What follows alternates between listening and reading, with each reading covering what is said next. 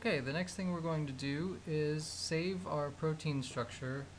And when we do this, we want to remove all of the water, magnesium, sulfate, ATP, etc., because those require a bit more expert use of the molecular dynamics software.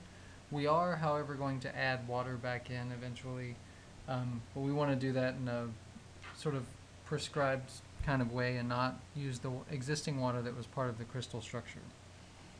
So the way we're going to do this is from what's called a command line.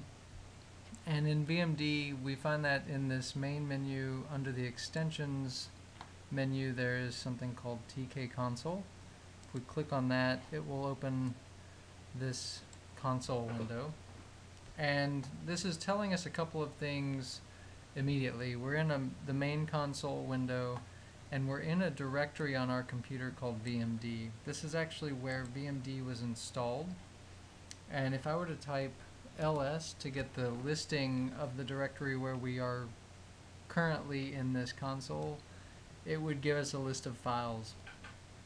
And if you went into Windows Explorer and found your way into this VMD folder, that's somewhere probably in your main hard drive under Program Files, University of Illinois, and then in a folder called VMD, you should see all of these folders and files there. What we want to do is get out of this and get into our folder casein kinase that's in my documents. To do that, we need to know where that is, but we do know that we're going to need to move out of this directory. To do that, we can move upward towards the main directory of the hard drive by simply typing cd for change directory and 2 periods, so cd ... And if we do that, we've moved up a directory into the University of Illinois. We can do that again. Now we see that we're in Program Files. Do that a third time. And now we're in the main hard drive folder, which is typically called the C drive on a Windows PC. What we can do now is we can get the directory listing again if we aren't sure where we are. And we can see that there are quite a few folders here. The folders are noted because they have a slash after them. Files are noted because they have a period and then a file extension. What we want to do is go into the users folder. So down here, we need to click to make sure we're at this command prompt here. I'm going to type cd users, and it is case sensitive usually with Windows, so it's capital U-S-E-R-S. Now I'm in that. I can do a directory listing again with ls, enter, and I want to go into my directory here, which is called Messina. So I'm going to type cd Messina. If I get a directory listing again, I can see that there is a folder called Documents that corresponds to my documents. So I'm going to type cd Documents, capitalized again. And one last time I'll do a directory listing, and I see I have my folder casein kinase here, so I can change directory into that directory. Again, there are no spaces and it's case sensitive. And if I one last time get the directory listing, I see that there's my PDB file. Now I took that step by step. If you knew where everything was, you could have simply typed something like cd ... slash ... slash ... slash. That would have taken you up into the C hard drive main directory, and you could have typed users,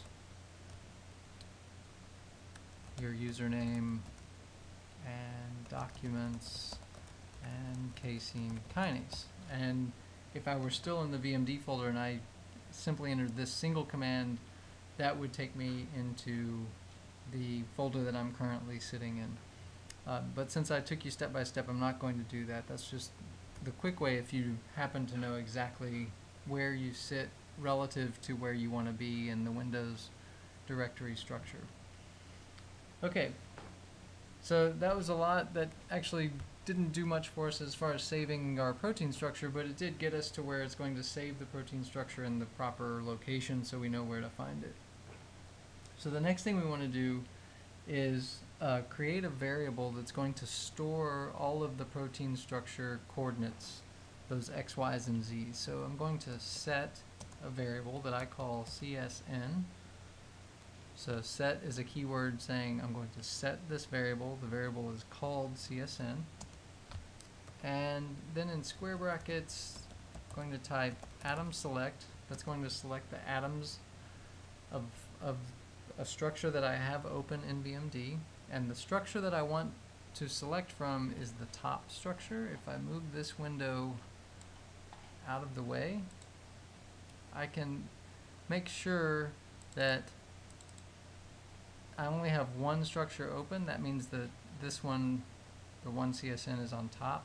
If it weren't, I could click this T to bring it to the top if I had multiple structures open. But I only have this one, so top is going to select that one structure, which is one CSN.pdb. Now, like I say, I only want to save the protein portions of the structure and leave out all of the water, ATP, sulfate, and magnesium. And so to do that, I type select only the atoms from the top structure. So I'm selecting atoms from the top structure that correspond to protein. Now VMD knows which ones correspond to protein because if you look at the PDB file, you'll notice that anything associated with protein is denoted with a label called atom in all caps, ATOM. And all of the other things like water and ATP are denoted with something that's called heteroatom, or HETATM in all caps. And so it knows to distinguish between the two by that. So that's one of the things that are in the PDB file that don't seem obvious, but it's one of the ways that programs know how to deal with the various things that are in those files. Okay, so if I hit enter, it now tells me that I have an atom selection, and that atom selection is stored in this variable CSN. I can next grab all of the contents that are in that variable by putting a $ in front.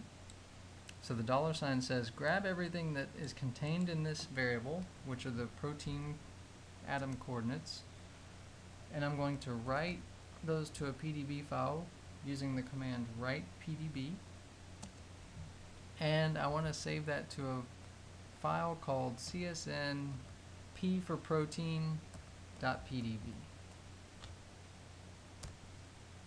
And it doesn't tell me anything, but I can navigate to find that. So I can open a Windows Explorer window. I can go into my documents, casein kinase, and I see csnp.pdb. So I know that it has saved that file for me. And it's a file that's slightly smaller than the one from the protein data bank, which tells me that it probably did actually only save the protein and left out all of those other things that we weren't interested in keeping. I will point out, if we wanted to keep, say, only the ATP and get rid of everything else, I could have set a variable called CSN ATP, for example. We can title this anything we want. Usually it's helpful to make it something that is meaningful to us so we remember it. But I can set a variable called CSN ATP, type atom select top, and then in curly brackets, if I want to do more than just the protein, I can say protein or res name ATP. We're not actually going to use this. I just want to give you another example of how you could save more than just the protein. You could use the ATP, you could use everything except for the water if you wanted to, simply by using logic such as ors and ands like this. Okay, so I'm going to set this variable, and then again with the $ CSN ATP, I'm going to write a PDB file called csnatp.pdb.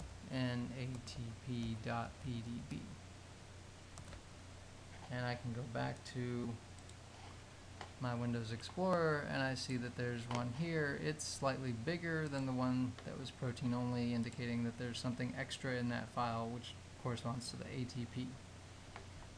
Now, in the next video, we will open these files to check and make sure that they actually do have the contents that we expect. That is, in this file there's protein only, no water, no sulfate, no magnesium.